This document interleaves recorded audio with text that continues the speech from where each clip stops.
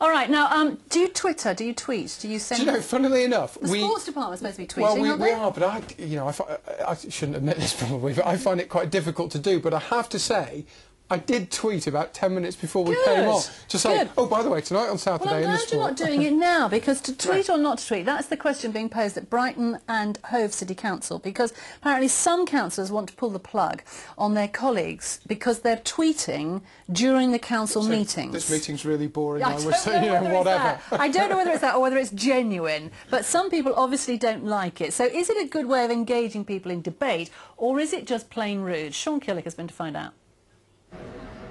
It was a row at the latest City Council meeting that sent feathers flying among the Twitterers. The Council's meetings are viewable online, and this is the point where Councillor Jason Kitcat clashed with the Mayor over a decision not to debate councillors' allowances. Point of order, Madam Mayor. I think you actually have... No, I have an absolute right under the Constitution to make a point of order, Madam Mayor, and it is very clear... Is it a procedural under matter? 15.13... Councillor Kitcat, is it a procedural matter? I'm making a point of order and the Constitution allows me that right.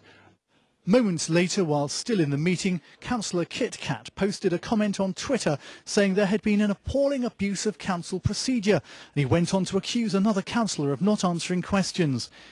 But the tweeting hadn't gone unnoticed. I am talking slowly, Madam Mayor, because Councillor Kitcat has already tweeted on this and I need to make sure he gets the words right.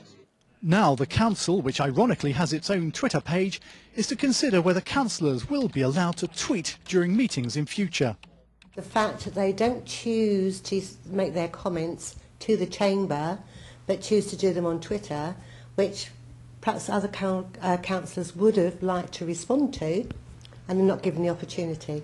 It is reaching a bunch of people that I feel I wasn't reaching any other way, and I've had a great response from it, great feedback, because not everyone is able to attend the meeting, not everyone's even able to watch the webcast. The debate is sure to continue both in the chamber and on the net.